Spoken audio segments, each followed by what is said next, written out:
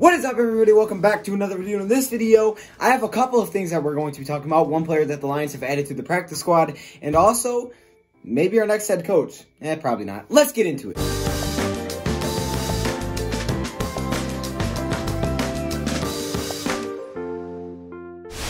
We're going to be talking about two people in today's video. One is the player that the Detroit Lions have added to the practice squad. Now, they have released Anthony Pittman from the practice squad. Yesterday, we talked about how they moved the linebacker up from their practice squad and put him in the active roster. We should see him this Sunday. That's going to be awesome. Jason, I hope you go and ball out. We talked about him. If you guys want to know about that, check out yesterday's video. There will probably be a little video thing at the end of this one. Also, the Detroit Lions brought in a player to the practice squad today, and that is a tight end, Cole Herdman. Now, keep an eye out for Cole Herdman here, because as we know, T. Jackson is now on IR. So we're going to be looking at Jesse James. We have brought back Isaac Nauta and Logan Thomas as our three tight ends. But in case of anything else happens this year, we know now we have Cole Herdman on the practice squad. And it's not unlike the Lions to bring up a practice squad player and put him in the active roster. We've seen it multiple times this year. We've seen them have success. So keep an eye out for this guy. This is not, again, you have to keep an eye on these guys, because at this point, we've seen a lot of these guys step up and play really well. Now, you're probably asking yourself, what are you talking about a new head coach, okay? Didn't you tell us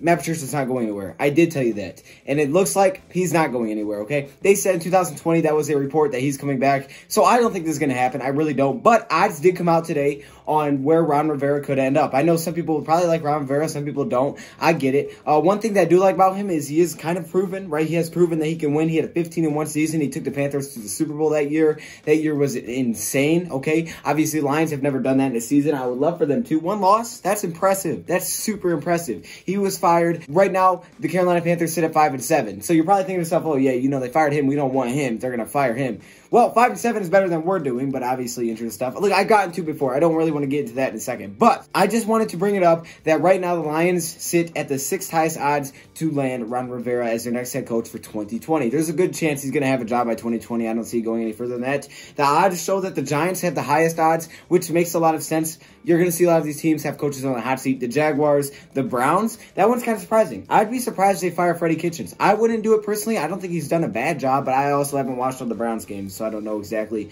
Redskins are on here. Then you have the Falcons, then us, the Lions, then the Chargers, the Eagles, and the Cowboys. That'd be really fun to the Cowboys. Now, I do like Ron Rivera to the point that he has proven, okay, that would be something that the Lions would automatically gain if they brought him in. Again, it doesn't look like Matt Patricia is going anywhere for 2020. And they have said, reports, that he will come back for 2020, and we know Ron Rivera will be gone before 2020. I just wanted to bring this up because I know it is kind of an interesting topic right now. Again, I'm not saying this is going to happen. I really don't think this is going to happen. I don't think Matt Patricia going anywhere. I think he's going to be here for 2020.